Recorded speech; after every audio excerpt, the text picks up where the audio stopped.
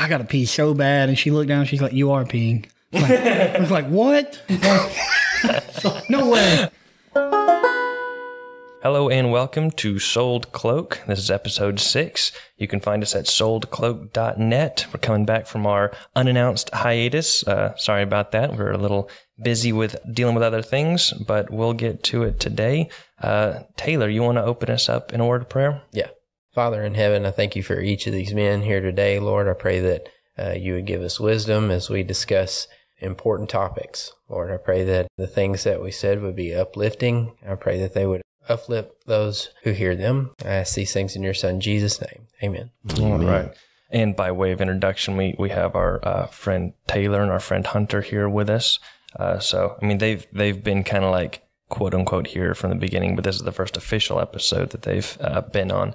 But yeah, the podcast I was on wasn't good enough to.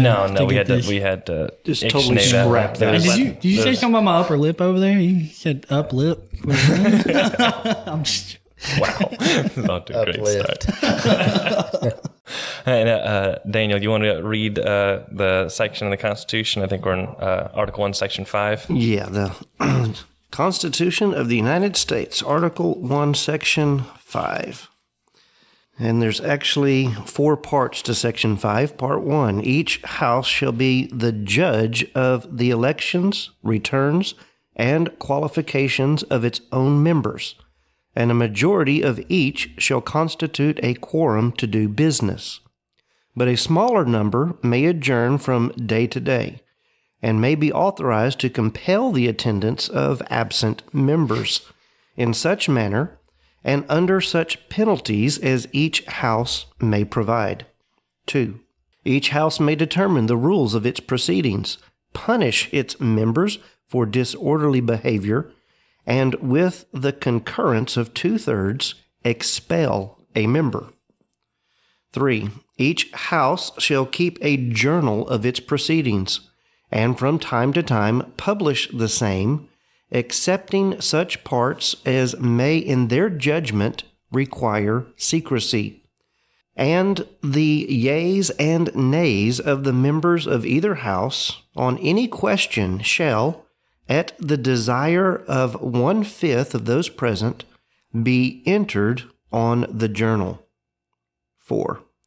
Neither house during the session of Congress shall, without the consent of the other, adjourn for more than 3 days, nor to any other place than that in which the 2 houses shall be sitting.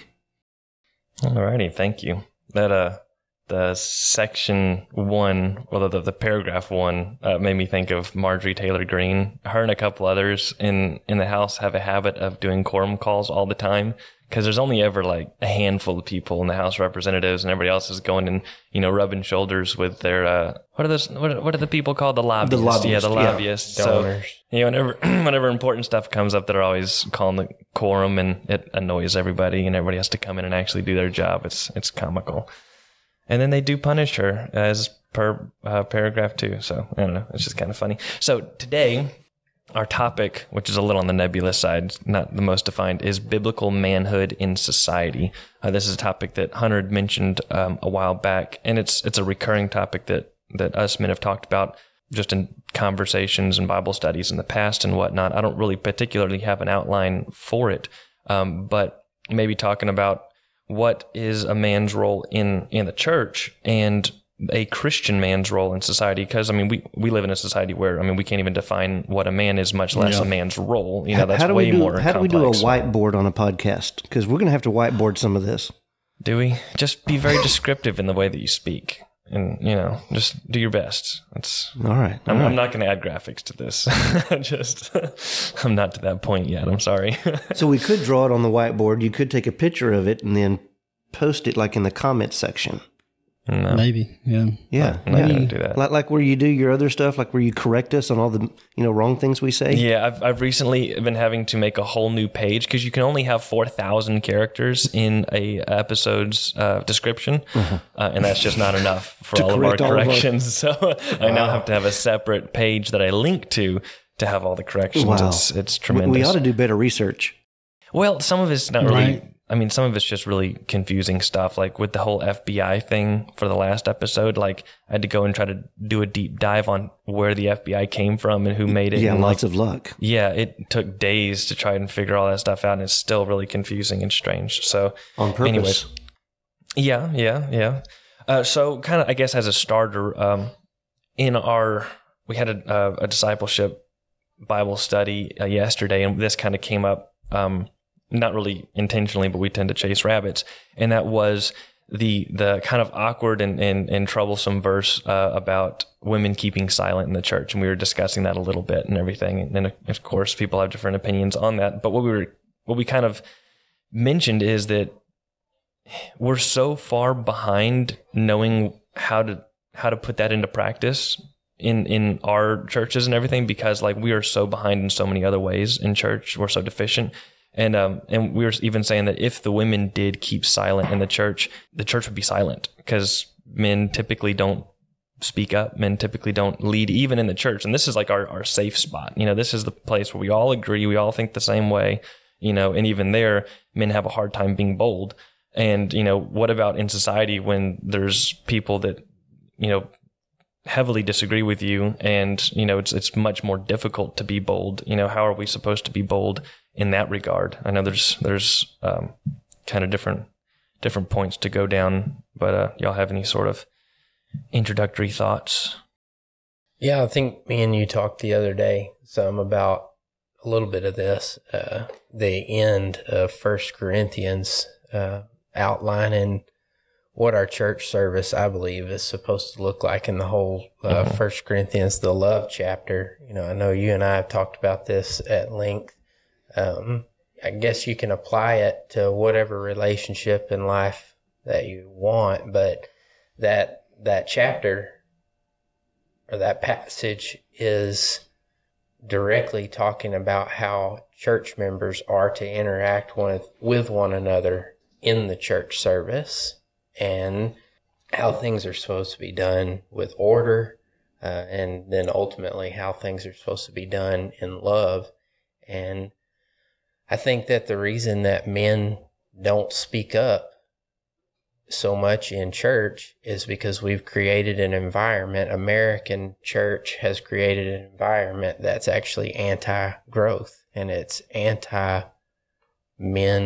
speaking up in church. And people are scared to be wrong. They want to just let the pastor be the disciple maker for everyone, and not fulfill their spiritual gift, and for things to work out the way that they're supposed to, for things to, for men to be all that they're supposed to be, we're going to have to take a hard look at Scripture and go back to the kind of church service that the New Testament outlined for us. Otherwise, it's going to be more of the same, telling men to be quiet, which we've talked about that before. That's the way women learn.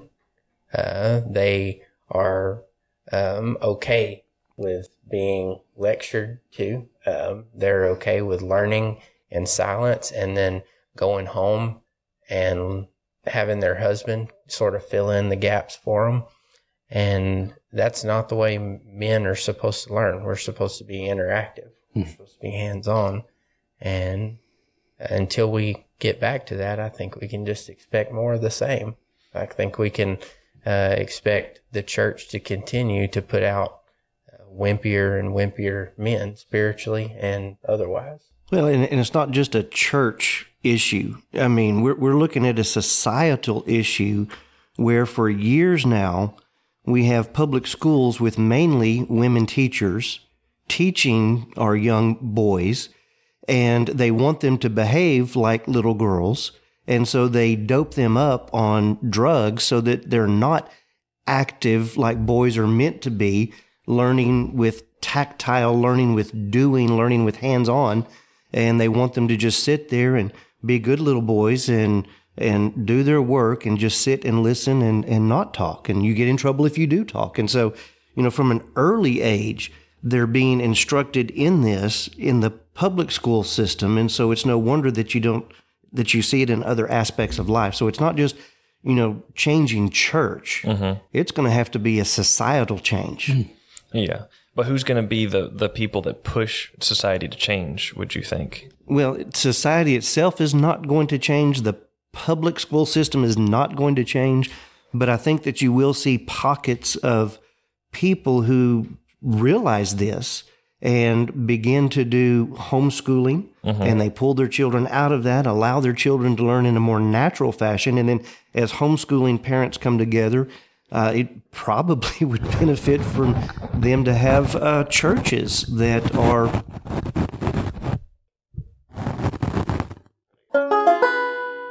I was giving you space to edit that out. No, that's a separate line. I can edit that separately from you. Oh, wow. Okay. Technology. Wow. Yes, it's amazing. All right. Totally. But now I can't edit it out because we've messed up the flow. So Messed up everything. It's going to have to just be stuck in there. Right. I don't even remember what I was saying. So anyway.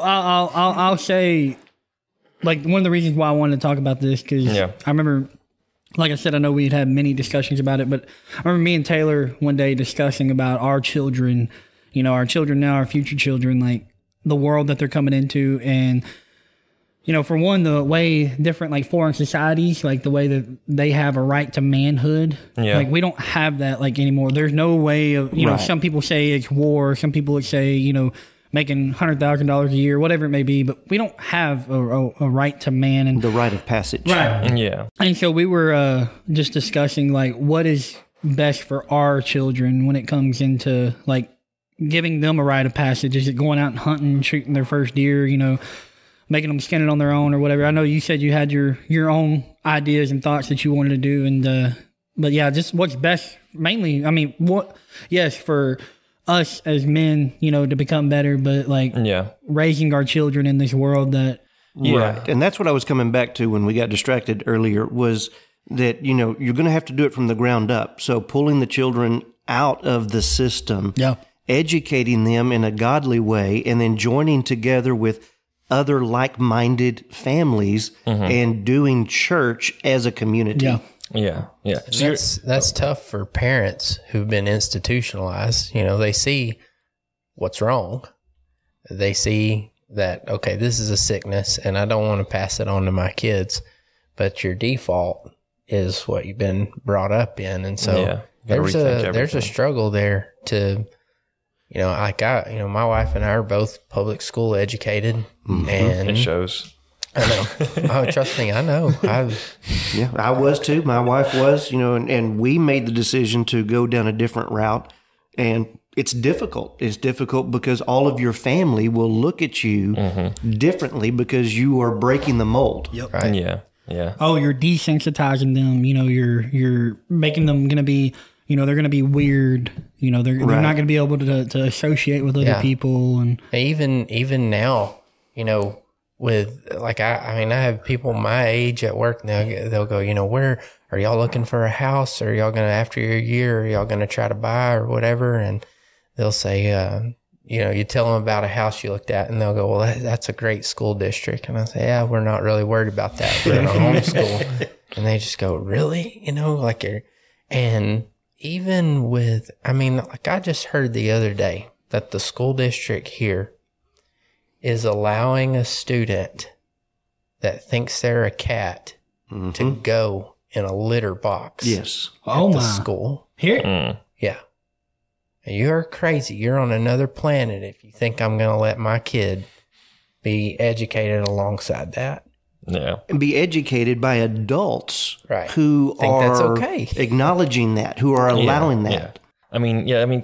Kids obviously are very imaginative and whatnot, but kids see adults as very correct, and whatever an adult says is true. When you're a little kid, you just believe anything an adult says, and that's really gonna impress upon you. But you have to have something mentally wrong in order for, as an adult, to allow, to go along with that. And the administration here to allow that. This is not a second grader. This is somebody who's fixing to enter adulthood, and we're aiding and abetting these thoughts and this mental illness. Yeah. But I think it goes beyond mental illness. I know we've had a lot of discussion about that. This is just insane. It's mental illness. There's a level of this that is spiritual. Yeah. We are seeing an unleashing of the demonic realm upon adults that are buying into this stuff and believing it. And I think it's beyond mental illness. Mm-hmm. Yeah, it has to be, because nobody, I don't know. I don't think that they actually believe that person thinks that. No, like I don't think that they actually. It's got to be spiritual. It's worship of something other than. I think it's hijacking the part of the mind that is moral and believes in right and wrong and stuff, and it's trying to go that route. It's not a rational thing. I mean, there's certain things that we do that are moral that are not immediately rational. Like if somebody is, mentally handicapped, we treat them in a certain way, and we do so because we know it's the right thing to do, not because it helps us or anything like that. But like somebody with Down syndrome. Yeah, that is a deficiency that is recognized that they need help. Yeah. And you treat them with extra grace and extra compassion, and that's a moral thing because it's the right thing to do to be extra kind to someone in that situation. And I think we're using the same part of our brain that knows that that's the right thing to do to then apply it to unrelated things like affirming, a teenager is a cat, even though you know that they're not, and you feel like you're doing the right thing by doing that. Our family member, my brother-in-law, he's autistic, and he wants, every year he wants a motorcycle. They're not buying him a motorcycle, even though how much he's like, I want a motorcycle. They're not going to buy him one because he's going to fall off. He's going to severely hurt himself or even die. Yeah. Right. But we're talking about a grown person allowing another almost, a grown allowing another grown person that has no deficiency of, Down syndrome or autism. And we're okay with them doing stuff like that. Doesn't that sound ridiculous? Yeah. I mean, it is. I mean, it definitely is. But my point is like, you're saying like we hold a certain amount of grace when it comes to people, with autism and Down syndrome and different, mental capacities. Yeah. But there's nothing. That's not a spiritual issue. That's the way that they were born, and they're not seeking after some. They're not trying to worship something. By being that way. No, it's I mean, you got this person who's talking about idolizing a cat, and going in a litter box like. If you really love somebody, you're going to give them the things that are good for them, and you're going to not give them things that are bad for them. So like what you're saying with your brother-in-law, his parents are going to have extra grace on him and give him good things, but things that aren't going to be good for him, like a dangerous motorcycle that he's not capable of handling, they're just not going to let him have that because they know it's not going to do him any good. Whereas these people, they have this sort of moral inclination to validate these people, but they're also, it's not truly out of love because they're not giving them something that's good for them. They're giving them something that's only going to hurt them more, and that's, so it's this weird kind of fake morality that's really not a good morality. Well, that's what I'm saying, like, buy the kid, like, for instance, brother-in-law, buy him a little motorcycle toy, Go buy the kid a cat instead of allowing them to say that they're a cat. You like cats so much. Well, I don't know. They're so far at that point. I don't know if I'd buy them a cat. But so bringing it back around. Yeah. We were talking about, the system is broken. Yeah. And it's going to be very difficult to allow the church to be or change the church to be what it ought to be when most of the people that are coming to the church are raised in this institutional system that it just does not facilitate biblical manhood. It doesn't facilitate men coming together in conference and being able to have those conversations. But the odd thing is the people who, what's a good term? The people who like to run things and tell us how we should run our lives. When they're raising their sons are not raised in public school. Their sons are raised in private schools and where they have the opportunity to grow up in a manhood manner, and they're trained to do that from an early age. So they've gone to different schools. They've probably gone to different churches. I don't even want to begin to imagine what those look like. But they are separate, and they teach their children different things. They even teach them different histories and teach them. It's just totally different. It's a form of do as I say, don't do as I do. Usually when someone says that, it's because they're giving you good advice, but they themselves don't follow it. But their version of it, this upper echelon of society, they're following the good advice, but they're giving you the bad advice. Yes. So good for thee, but not good for me. yeah. But I think Hunter, you have a good point with the rite of passage, because in our society, we have lots of soft points of passage that we don't really know exactly what they mean. So obviously turning 18, is important for multiple things, but not everything. It's an important age for, generally you're graduating high school, you're able to vote, you're able to, get a full-time job, that sort of join the military, be drafted. Yeah, you can go carry a gun and shoot somebody, but you have to wait till you're 21 so you can buy a beer. Yeah, that's you have another soft one, 21, and that's so are you really an adult now? Now even tobacco. They won't let you purchase tobacco if you're under 21. And also it is a rite of passage that involves you doing nothing. Like you just turn 18. Exactly. You just turn 21. Yeah. I'm 18 now. Treat me like I'm. It's just I'm I've a kept man. breathing this long. Yeah. Congratulations. Yeah. Not that a rite of passage should be so hard. And I think you also mentioned something like, people maybe use things like going to the military or making $100,000. Those are rites of passage that are not.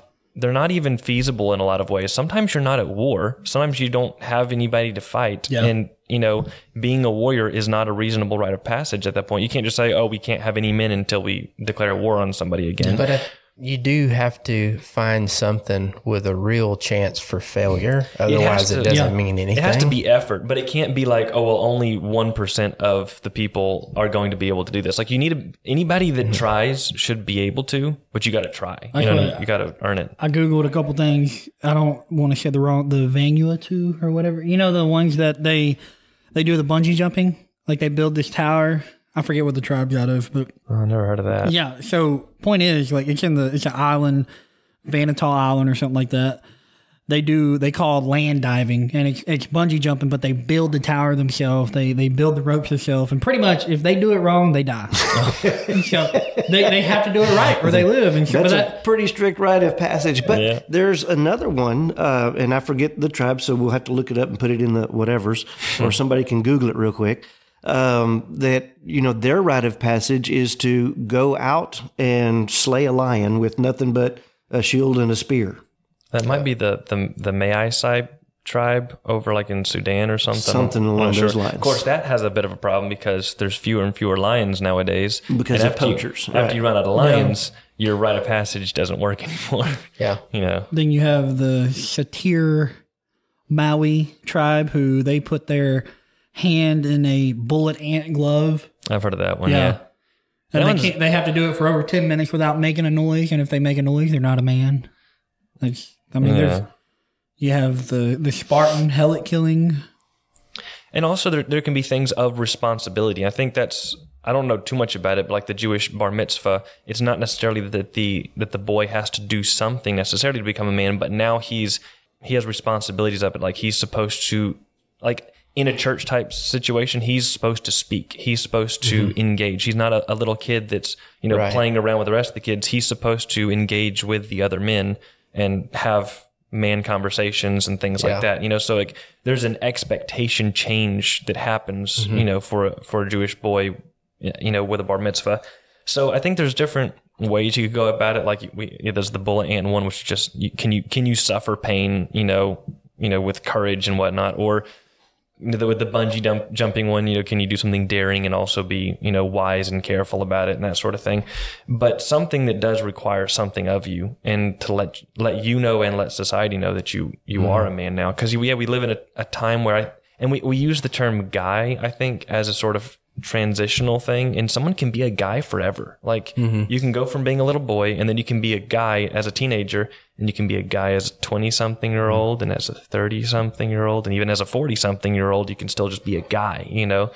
And I think, we don't have a good delineation to know what to expect of ourselves and what to expect of other people, you know? I think that's unhealthy. And that's why you have 30 and 40-year-old males who are not behaving as men. Yeah.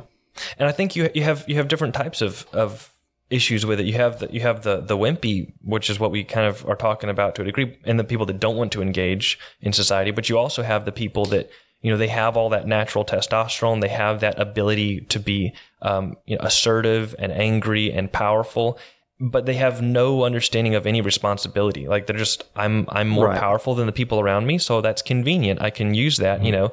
And you know, I think that's where the liberal concept of toxic masculinity comes from, is when you have people that they're masculine in that way, but they have no idea what it's for. It's not channeled in a good way. Right. Yeah. And it's not sacrificial.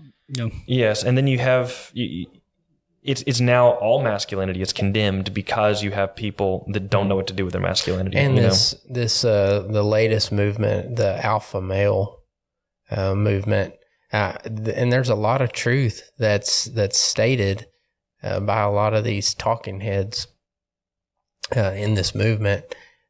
Like we said, you know, a lot of them are very testosterone driven. Well, they're all testosterone driven, and they're all about, you know, bringing back men being heard and getting what they want.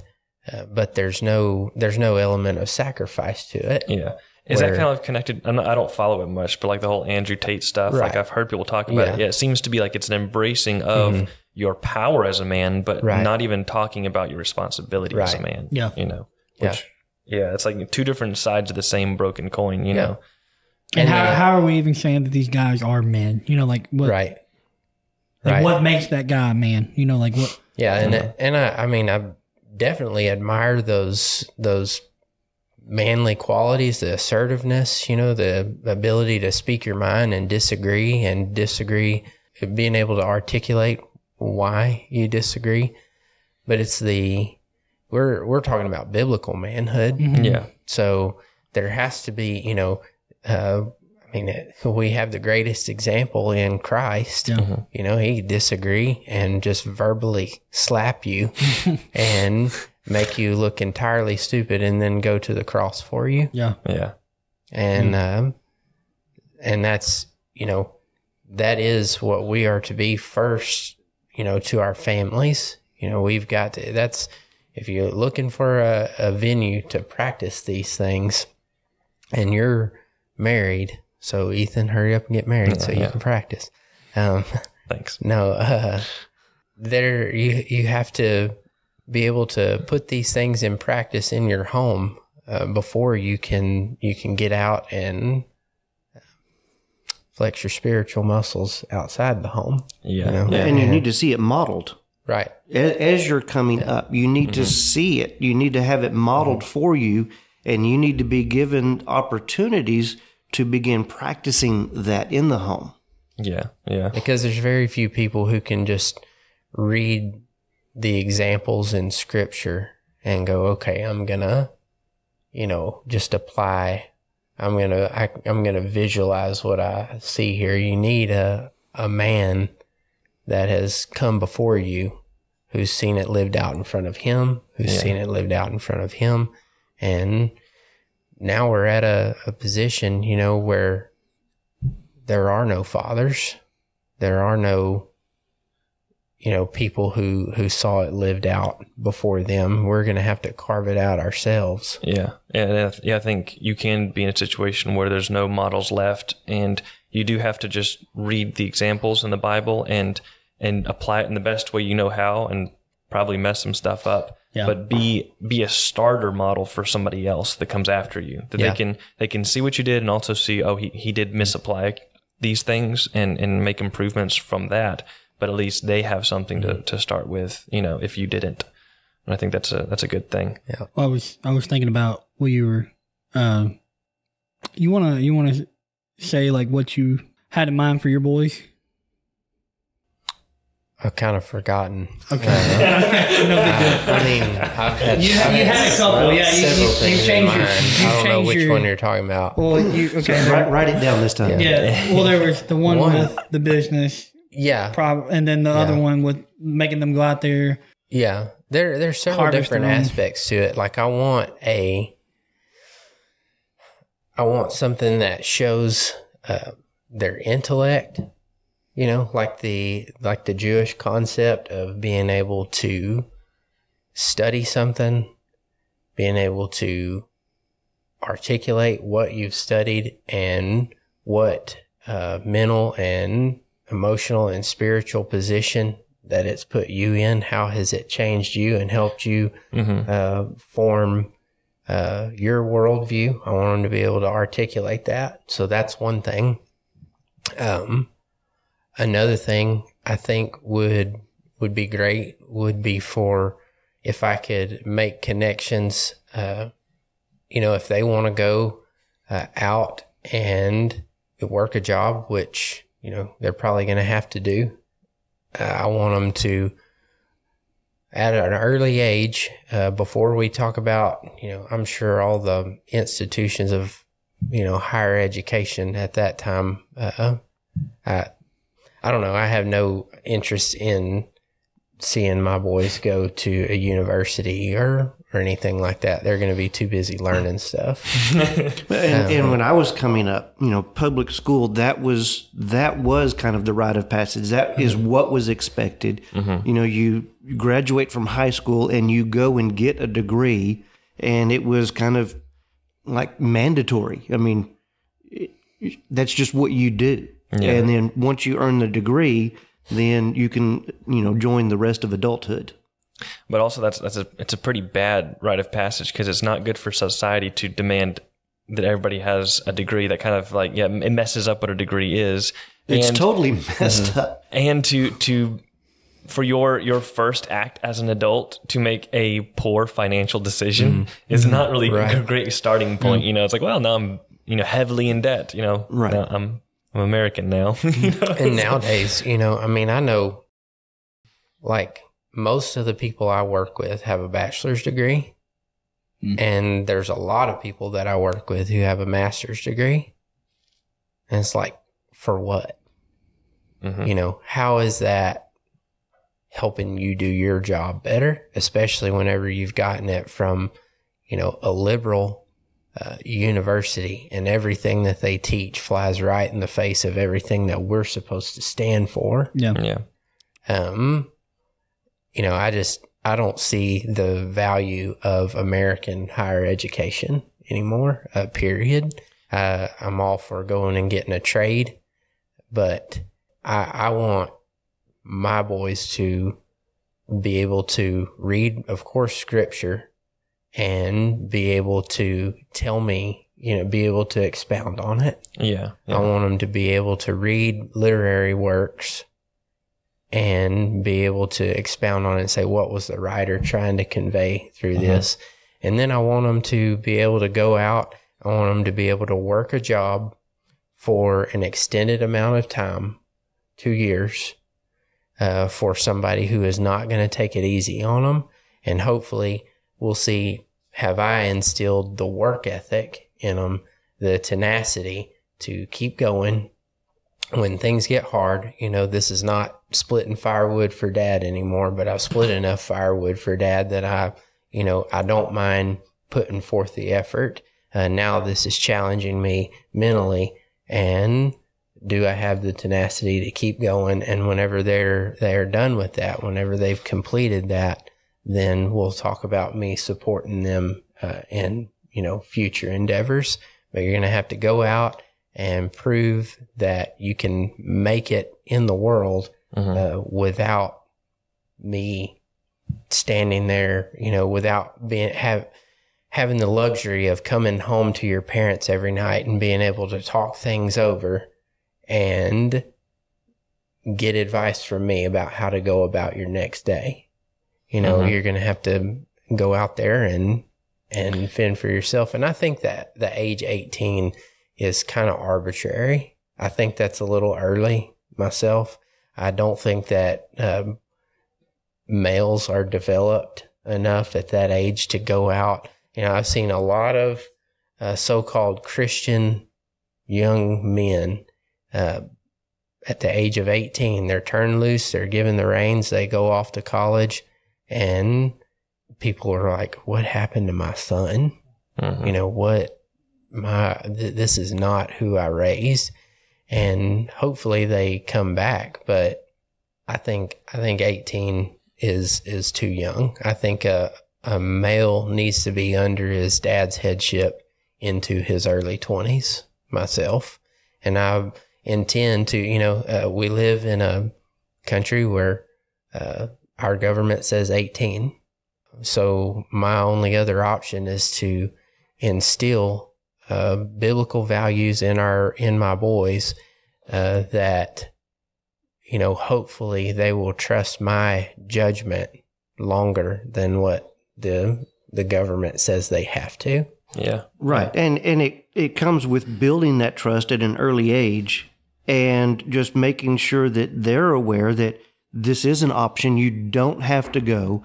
Unlike my generation that was raised up, and oftentimes when you turned 18, that was it. You were expected to move out, or you're going to be paying rent. Or like one family I know, boy turned 18. Well, they moved into a 1-bedroom apartment.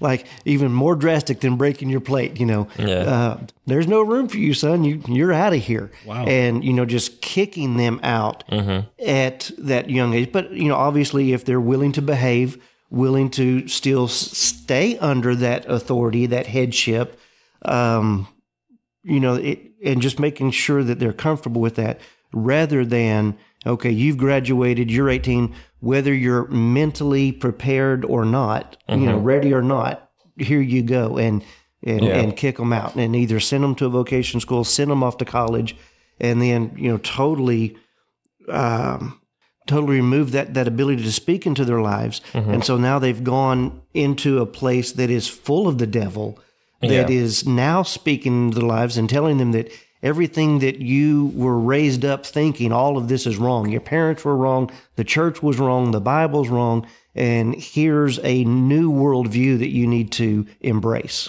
And I think maybe we tend to look at rites of passage as a weight and a stress on the sons. Like this is like, hopefully you can make it. But I think we don't really realize the weight and stress on the fathers because it's your job to be preparing them for the rite of passage. You can't just be like, letting them, have the, you can't just be ignoring them and then one day say, all right, kid, you have to be an adult now. Like he's going to fail. Like, or with like the bungee jumping tribe or something like that. Like, the father should be teaching the son how to do that sort of thing while he's much younger, preparing him for that. You can't just be like, kid's never done anything and now he's got to build a tower and bungee jump and he might die. Like, no, you prepare that kid, the stress and weight is on you until that moment and then it transfers to him, Right. You've built several towers with him. And they do. That's what they actually,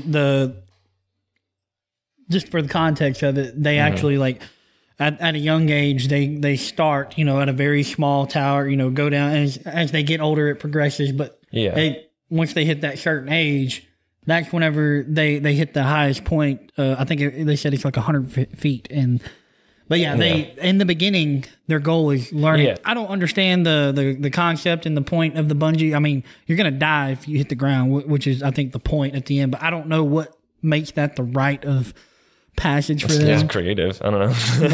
but I want to hit on the college thing real quick. Because for one, I grew up like with the mindset, because of how I was raised of, you need to go to college, you need to do this, you need to do, you need to go, you don't need to get married yet, you need to get you a good job, get you a good house, go get a degree, make sure you make enough money to do this and that. But I do want to bring up, for instance, how me and you were talking about the judgment seat of Christ and the judgment of death on the great white throne. And I was speaking with he had a master's in divinity, and this guy didn't even know anything about the judgment seat of Christ, anything about, he was he thought like there was, we were going through two different judgments. Point is, like, you're talking about a guy who is supposed to have all this knowledge of theological views in the Bible because of this master's degree he got, but he had no idea about anything. Right. You know, and it's like, what good does it do you? You know, it gives you, I feel like it gives you credibility among other people who don't know anything.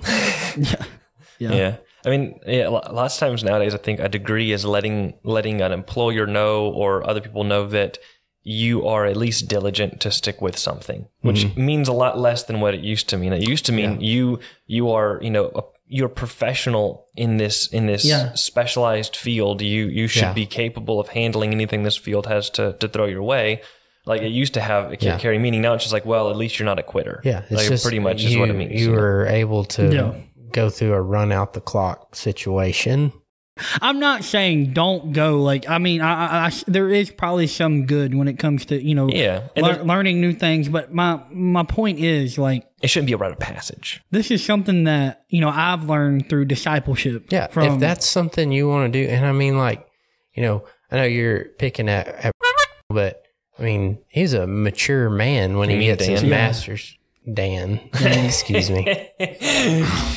But I think there's a difference in doing it at the point you did it, right? Rather than this 18-year-old getting exposed to all these alternative views of Scripture than a 40 or 45-year-old man who's established and, you know, he's got his worldview, he's got a good, I'm not saying that we ever arrive, but a good grip on Scripture where he's not going to be swayed by what these liberal professors have to say. And I think your rite of passage should be something that it's obtainable for someone that puts forth effort, and it shouldn't mess you up for the rest of your life if you succeed. Like, I mean, with the whole tower thing, like, hey, they you know, survived the bungee jump. Well, good for them. Now they can just go and live their life. Exactly. You know, but I feel like sometimes our rite of passage is like, hey, you made it past your rite of passage. Wonderful. Now you have all these like mental, emotional, confusing scars. You don't even know what you believe anymore. And like, good luck with the rest of your life. It's like the rite of passage should not damage you. You know what I mean? Like, if you succeed, it shouldn't be. It should make you better. Yeah. And I think using higher education, it breaks what higher education was designed to be for. It's supposed to be a specialized thing for someone that's being a specialist, you know, that requires that. It's not just supposed to be for any and everybody. It's not the say all be all, you know, like, it's not, hey, I have this, because I went and did this, I have this knowledge that you don't have. So I know what I'm doing. That's not the case. Like, I agree that, yes, I was messing with Dan over there, but, you know, I'm at a point where I think I would like to do it just to see if I can expand more knowledge, you know, and be able to maybe learn more how to study better when it comes to the Bible. But I would have not liked to do it whenever I was 18 because I personally feel like it would have been unbeneficial for me, you know, because I wasn't discipled. Or even detrimental, not just not beneficial, but detrimental. Yeah. And that's what we're seeing a lot of. You need to be louder? I keep turning you down because you keep yelling. I'm sorry. I can always... It's messing me. Am I that loud? And you keep hitting the table. Okay, my bad. I'll talk. Touching the microphone while you're talking. I get passionate.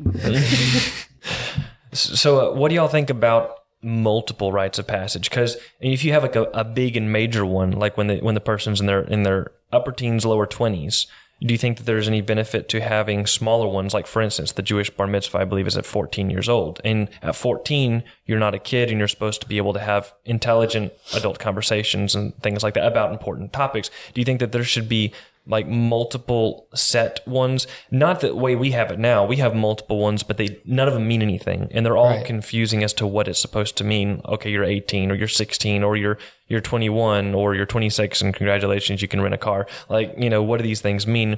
Should there be like, okay, at this age, you should now be expected to have adult conversation. At this age, you should be able to, you know, be tenacious and stick with something that's uncomfortable or painful, you know, things like that. I think that's the difference. What you just said right there, that it's not I've hit this mark and now I'm arrived. It's I've hit this mark and now these things are expected of me. Yeah. Not like a slower. Right. Yeah. It's a performance based. I mean, because the child may hit 13, 14, or 15 and still not be able to carry on an adult conversation. Doesn't mean they've arrived. Mm-hmm. The arrival is when they're able to sit at the table and have an adult conversation, but that means that the adults are going to have to allow them that. And we live in a society where, you know, a lot of times the men just ignore the children. Mm-hmm. Yeah. Yeah. I mean, if you're treated like a kid, you're going to act like a kid. But if somebody actually is listening to you and expecting you to give an intelligent answer, like, you feel that responsibility to focus and think about it and try to give it. And you may not. You may give an answer that you think maybe is intelligent, but it's really not. And maybe they'll give you some gentle criticisms. That's where, you know, that's where the growth comes in, where those situations, like in our church service and what our church service environment should be, whenever that young man exercises, you know, he's trying to do what you're encouraging him to do. I think it was, what was the German guy, Nietzsche? Was that how you say his last name? Nietzsche? Yeah, I think so. He said, if you want to crush somebody, you don't punish them for doing the wrong thing. There's actually relief in being punished for have done the wrong thing. You punish them for doing the right thing. Yeah, that'll destroy you. Right. You'll just quit. And so whenever he speaks up and he begins to voice his thoughts on something, you need to encourage that and allow him to finish what he's trying to say. And it may take a minute because he's not good at this. He's trying to gather his thoughts. Let him come on out with that and appreciate that he's done that. And if he's wrong, then gently provide an alternative to what he's thinking. Don't make him look stupid in front of all these men. There's an art to changing the way someone thinks without making them feel stupid for the position they held initially. And you have to nurture that or you're going to snuff out. But it wasn't nurtured in my generation, and I don't know that it was nurtured in my father's generation. Not in mine. And so we've got generations of things to overcome. Yeah. I do think it is weird. This isn't scientific or anything. I haven't like taken any polls, but in my personal experience, it seems that it's easier to find a woman that is willing to speak publicly than to find a man that's willing to speak publicly. You know, and generally people don't want to. It's kind of an uncomfortable thing, especially if you haven't done it before. You know, to get in front of people, and even if it's a small thing, maybe pray for a group or something like that, or you know, any sort of anything like that. Men typically right now, I don't think we're trained at all. Like we don't prepare people. I remember when I was probably middle teenager, we were visiting a church, and you know, I've always been like a shy, you know, kid growing up. I didn't want to, you know, talk in front of people and that sort of thing. And but we were visiting this church. We'd only visited like 2 weeks or something like that. And the guy that was doing Phil Pulpit, he'd asked me like before the service, "Hey, do you mind getting up and reading the little scripture that we always have a little scripture reading before we get up and do the sermon?" And I was like, I mean, I didn't, like, my initial thought was I don't want to, but like he's asking me to do this thing and he's kind of, you know, he's expecting a response. And I'm like, I don't want to say no, but I really don't want to. It's scary and uncomfortable and I've never done that and I don't want to look like an idiot in front of everybody, you know, but I decided I guess I will. I'm not going to, you know, turn him down.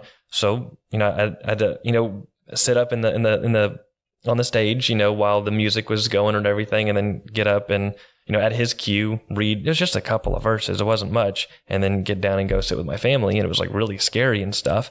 But I really, you know, looking back, I really appreciate that. He could have easily just done the scripture reading himself. There's no reason he had to do that. And it made me uncomfortable and I didn't want to do it. But given that opportunity, everything past that point was now easier. It was easier to get up on stage and give an announcement or do something like that or speak to a group.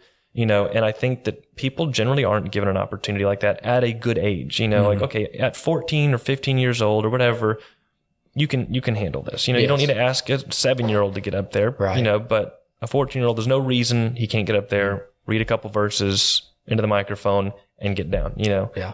It maybe makes them scared and uncomfortable, but it's a good thing. I think our society just doesn't look for opportunities like that. Yeah. So I'm not a fan of the making the rite of passage one event and now you just go on with your life. It's like you've reached this point. Now these things are going to be expected of you, and it's not something that you earned. It's something that you have to live up to now. Yeah. I was thinking of I was shaking my head no to like you were talking about the bar mitzvah stuff and all that. They came out, Adam Sandler made a movie about why. I'm just laughing. The name, just Adam Sandler made a movie. No, he can't end well. He's Jewish, and so he made this movie, and it's one of his daughters. In the movie it's his daughter, but in real life it's his daughter as well, and he's the dad. And she's having it's called "You're Not Invited to My Bar Mitzvah," and she's. You're talking about a rite of passage for a woman. The supposed of what that's supposed to be, right? Wouldn't that be a bat mitzvah? I think it's bat mitzvah. Well, yeah. That'd be the correct pronunciation. You're right. But so, shut up. But so my point is how childish she acted the entire time. And like all these girls that are the same age as her, like, and I'm sitting there like, this is supposed to be a woman. Like that's the term now. Like she's supposed to be a woman, and the way that she's acting. It goes the other way. Doesn't it go for the men as well on that? The bar mitzvah. Yeah. Same situation. Like these guys, like they're supposed to be men and women now. Yeah. And the way that they still, and like they didn't train them. They make them, we can fact check all that, but I'm not going to get into too much detail, but like literally they just read out of the Yeah, I think you can have a good system, and then you can just totally lose the plot and the reason for it. And looking at the Old Testament, we can see that the Jewish nation did that a number of times. And they were really good at that. Yeah, not that we're not capable of that. We have things like marriage ceremonies that at this point they're just ceremonies. Right? They almost everything in a marriage ceremony is like awesome, and it represents a thing, and we like totally just miss the plot of what all of it means and stuff. Right. But if you go back into history. We're really down on higher education right now, but it's not higher education in and of itself that's wrong. It's how the whole thing is approached. Because going back, let's say to the 1800s, these boys who were raised up to be men, by the time they went to college, they were men. And they did not behave themselves like the immature idea that is being foisted on society with the frat houses and the parties and the hazing. No, when they went to college, they behaved as men. They were ready to take their place. And now we've got college-age males who are behaving like they're still in junior high. What's kind of weird is we've placed the rite of passage at the graduation of college, not before college. College is supposed to, like you're saying, it's for adults.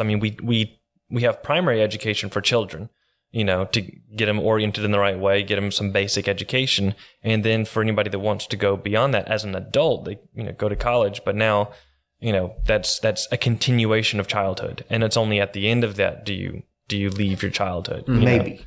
Hopefully. Yeah. Definitely the way that we have it is not good. Yeah. But what do you expect when there's no skin in the game? Right. Somebody else is paying for it, and it's not something I'm supposed to be accomplishing anymore. It's an experience that I get to have, and it's the college experience when really it's supposed to be a grind. It's supposed to be you show up and you take care of business while you're there, because my dad had to work really, really hard for me to get to go here, or I'm having to work really, really hard so I can be here. Right. And there's no mess around time. And I think part of it is because we no longer allow people to fail miserably. Right. In times gone by, we didn't have any safety nets. Mm-hmm. And so if you were kicked out of school, your life that you could expect to live would be extremely hard and miserable. And people saw that. We didn't have safety nets. Mm-hmm. We didn't have welfare systems where people get housing and they get cell phones and they get all of this stuff given to them, and they don't have to work for it. They don't have to earn it. Yeah. There's no, I know fear is, it's a big concept and everything. And I know there's a godly fear, and, there's fears we're not supposed to have, but I feel like there should be some level, like at least in society, a sort of healthy fear of, hey, if I don't do what I'm supposed to do, then things aren't going to work out for me, But if there isn't that concern, of, I can do whatever and it's going to be okay, then you're not really going to take stuff seriously. And that's where we are as a society. It doesn't matter what you do. Somehow, some way, there's always a safety net. You're not going to just perish on the streets and be homeless. Right. Now, some people are. Yeah. But there's even safety nets for them. And a lot of times they're in the situation they are, and they didn't take advantage of the safety net. Mm-hmm. Well, I think of, now it's, we don't have any groceries. How are we going to eat dinner tonight? I'll just go to the grocery store, buy some food for my family, Then as a man, you had to I got to go out there and try to harvest an animal, harvest a deer, make sure that I am preparing myself and my family for the winter, all that stuff. It's not the same now. It's so easy just to go, and because I fall short of it too. I'm like, I'll just go to the grocery store, go get some stuff out of there, and that'll be that. But I've mismanaged my money. I'll jump on my bank app and move some from my credit card over. It's just when you pull all the consequences out of things, you can expect to make crappier people. Right. If I if I didn't get food, my family died.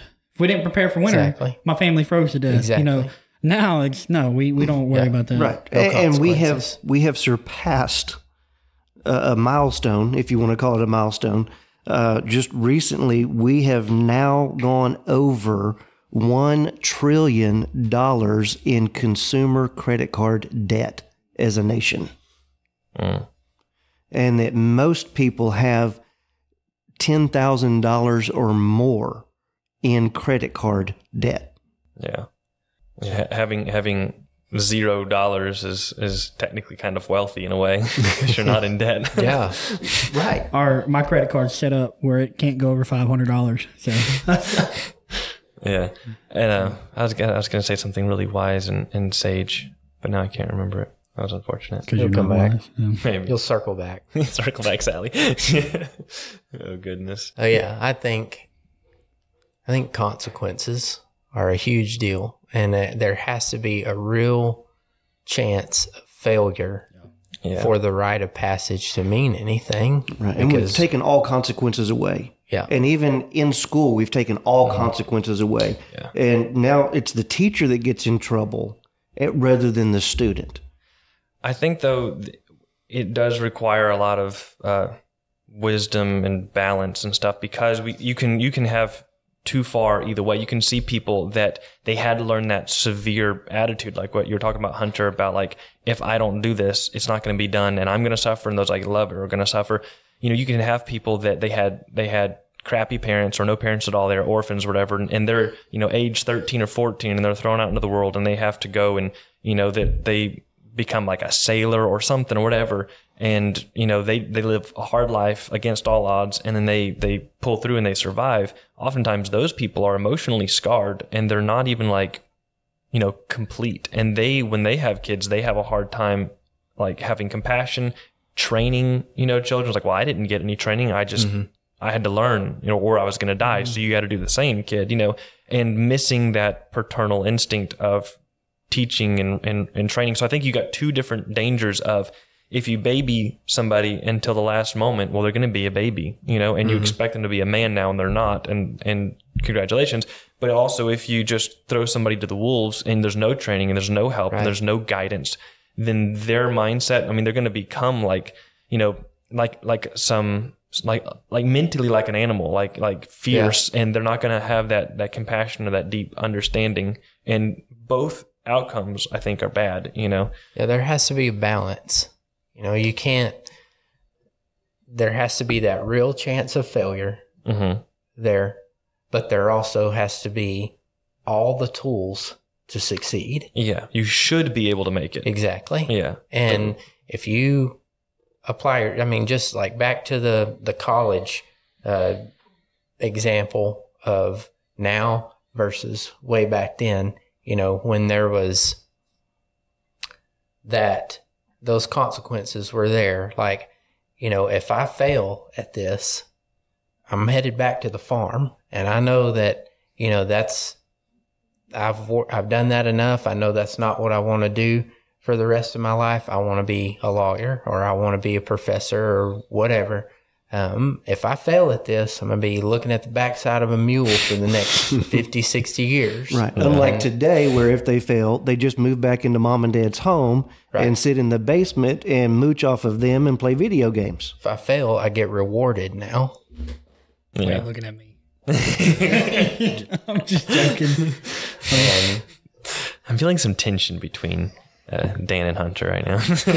Well, it all started with the comment about the education. I was joking. I think about the story of Davy Crockett, one that you told me about. Which one? Where the widows. Yeah, not yours to give. Yeah. Yeah, that's a great story. You want to tell it?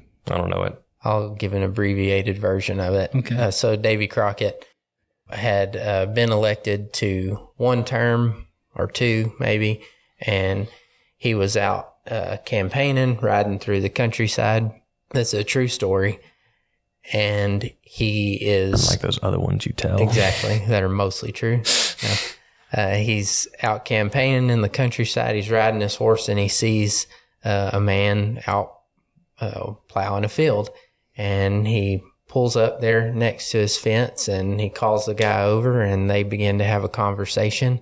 And the guy was actually, he and Davy Crockett hadn't met before this point, but he ended up being a pretty prominent guy in the community, and he led his community in a lot of different ways. And he came over and talked to him, and he said, well, I did vote for you the first term. He said, but that's the last vote you'll ever get from me.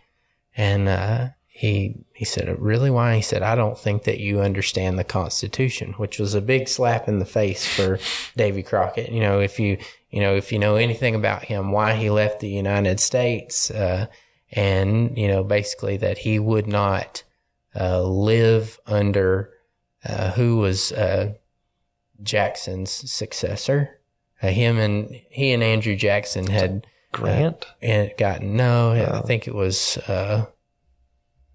anyway, I'm not sure, but Van Buren, maybe Martin Van Buren, possibly, but he you're right, that sounds right. He Jackson had groomed Van Buren to be his predecessor and to continue on.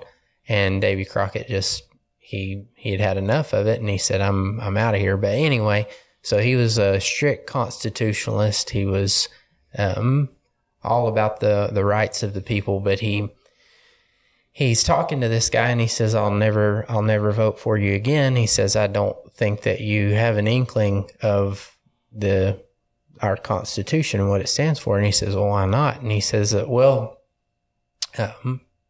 he says it's about that widow that her house burned down, and so she was this lady was the wife of somebody high up in the government. I think her husband was a naval officer, maybe, or maybe a congressman or something. And I need to go back and read the story again because it is a really, really great story. I think he was an officer. And a naval officer? Yeah. Okay, and so he passes away, and the wife is living there in Georgetown, which is now a suburb of D.C. Back then it was kind of a little country area outside of Washington, D.C. And he says, you and a bunch of other congressmen, whenever her house burned down, y'all convened that night and passed legislation that gave her like $25,000, which was astronomical amount of money back then. And, enough for her to rebuild and, have a, better place. And he said, that money is not yours to give. He said, you took that money from people who have never and will never even meet that lady.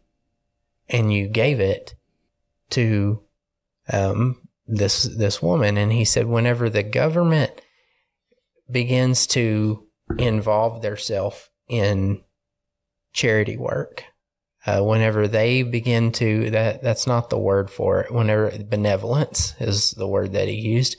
Whenever the government takes benevolence into their own hands, you do two things. You cheapen the value of the benevolence because the government is terrible at everything that they do. Amen. And you take away the people's initiative to be benevolent toward one another because they become resentful that their tax dollar has been taken and put toward something that they didn't approve of. And also, if the government's going to handle it, if you can just go and file for government assistance, then what's the point of me giving you additional money?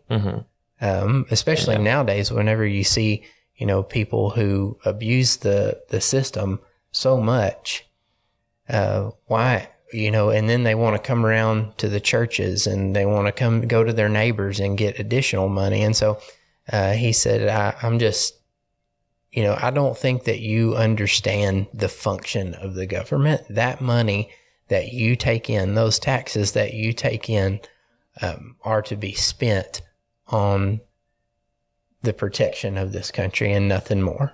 Yeah. That's it. The federal government has two jobs, and it's to protect the nation and to hold elections and allow the people to choose their leadership. And whenever you get outside of that, and to make laws that affirm the Constitution and strengthen the Constitution, and when you get outside of that, then you've gotten outside the scope of their purpose. Even doing good, like the benevolence, it doesn't have the same essence of benevolence because part of giving is giving of yourself, but giving of someone else doesn't have the same effect. If all those senators and congressmen or whatever would have, chipped in their own money to give this woman, that would have meant something more for her and for them. Right. Because he would have given his own money, and that's a blessing for him. And she would have received that gift from a friend that she knows cares about her. Right. And that would have meant something more for her. But now it means less for everybody. Yeah. And the end of the story is exactly what you just said. So Davy Crockett wins his election again, and he talks to the man and he says, "You're absolutely right." And he says, "I would like, your permission to tell about this, exchange that we've had." And he said, "If you'll elect me again," he said, "I promise that this will never happen again. And so not on my watch." And so sure enough, a similar situation arises in his next term. And Davy Crockett takes the floor and he tells this story. And he says exactly what you just said. He said, if we really cared about these people who are hard up right now, we would just go into our own pockets and cover it. And he said, "I will give my entire next month's pay toward this cause." And he said, by the time I got done, everybody on the floor was looking at their feet, just ashamed that they were going to take money out of the reserve and give it to people who these people would never even meet. And so how far have we fallen? Now there is no shame in Congress about, Right. And we're more in debt than we've ever been before, and there's no way to come out of it. We can't even pay the interest on the debt. Yeah.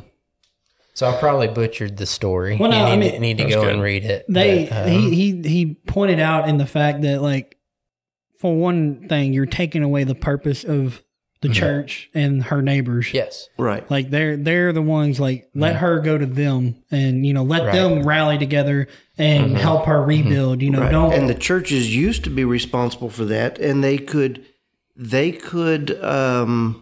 tell the difference between people who were deserving and people who were abusing the system. But now we're at an area where the government doesn't care if you abuse it.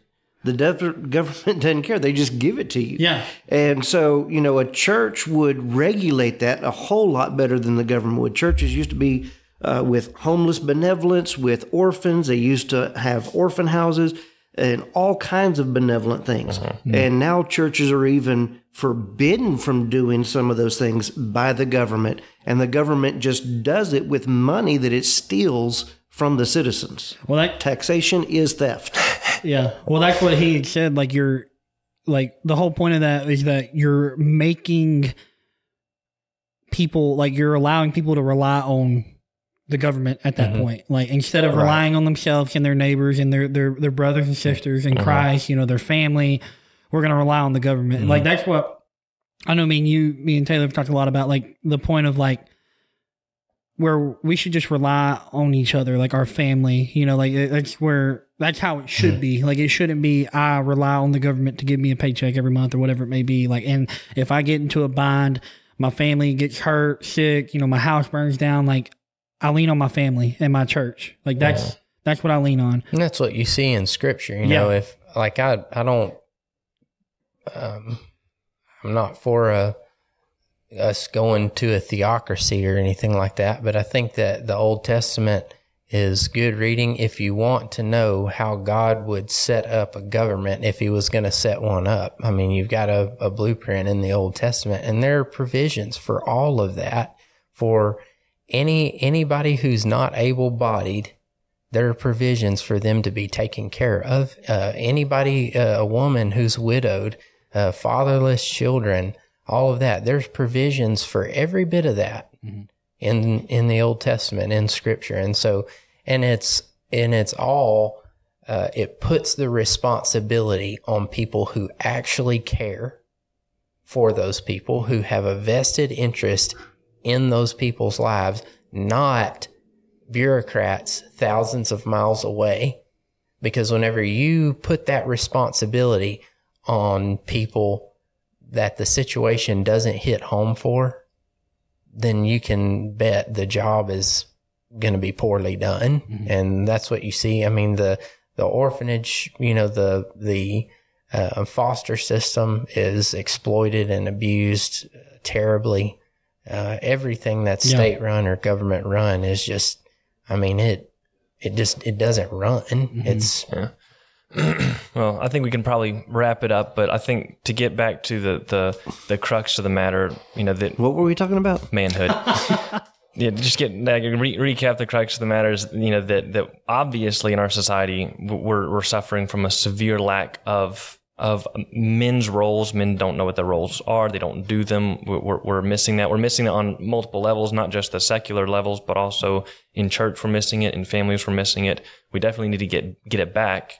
So if you have someone in your life that could be a role model, like right now, try and utilize that. And if you don't have a role model, do your best to study the models in Scripture. And if you do have a role model, still study the models in Scripture and do your best to do it for people that will come after you, because people watch you. And and if you are someone that has the ability to involve yourself in, a young boy's life, be it your son or nephew or whatever, or if you're a pastor or someone in church that kind of can decide, how to do things, like look for opportunities to give people at least small rites of passage. If you can, ask somebody to pray that has never prayed publicly before, and they may temporarily resent you for it because they're really uncomfortable, or ask somebody to speak or ask somebody to do something. Give somebody an opportunity to prove themselves and give them that expectation that you expect them to succeed. Like, I expect you to be a man and to succeed, and that can really impact people, So I think it's just something that we really need to strive to get back to salvage any sort of society or chunk of it that we can. But I think it was a good discussion, but we've hit it pretty hard. So, all right, appreciate y'all listening. This is episode 6 of Sold Cloak. You can go to soldcloak.net and get all the episodes. We're also wherever you can get any podcasts. We're also on YouTube as well. So, peace out, and thanks for listening. Bye.